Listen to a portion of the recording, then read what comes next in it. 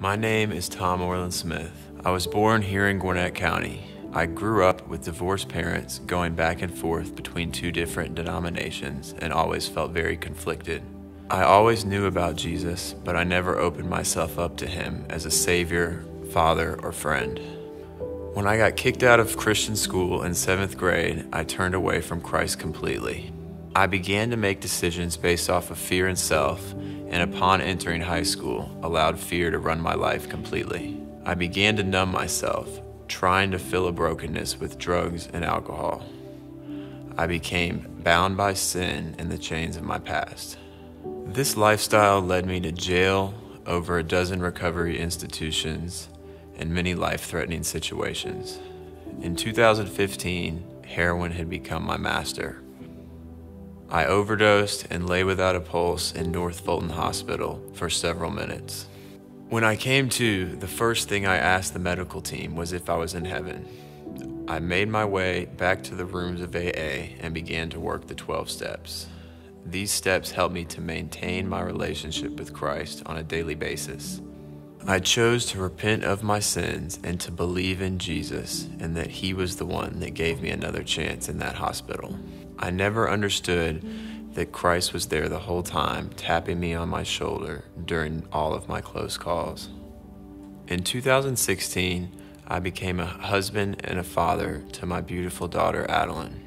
She is a constant reminder to me of God's goodness. In 2017, my wife and I found Gwinnett Church and joined a small group. This community has helped me see the man Christ has called me to be. This past year has brought many trials, but during that time, I knew Jesus was at the center of my life and I depended on him to bring me through. Jesus made me realize through AA and Gwinnett Church that I can use my chaos as a light to benefit others. I want to thank my mom for always standing by me and showing me the power of prayer. I also want to thank Jason and Kirsty Brooks as small group leaders for the last 2 years, helping me gain insight into the love of God and my spiritual gifts. I also want to thank my wife Brooke for always standing by me and keeping me motivated and grounded. I would like to share Psalm 143 as verses of perseverance in my life today and quote Psalm 143:10. Teach me to do your will, for you are my God. May your good spirit lead me on level ground. I am here today to say that Jesus has broken every chain and that I have been set free.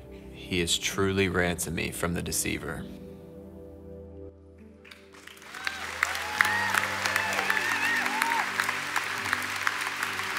Tom, God has done a work in your life. Because of Jesus, we are standing here today and he gave you a second chance.